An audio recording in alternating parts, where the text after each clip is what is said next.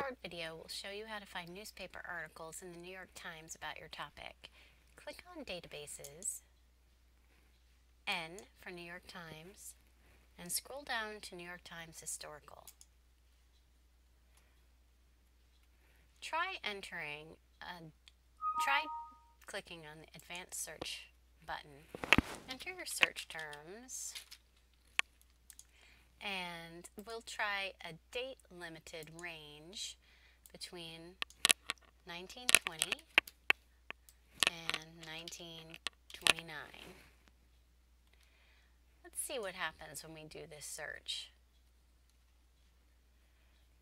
Now, we have 10,000 results. It does give us a clear idea of the types of articles that we might find. But we might add an additional search term, such as music. This limits our results to 977. You could also try mansion or a person's name. When you see an article you like, you can click on Full Text PDF, and you can download the PDF or email it to yourself.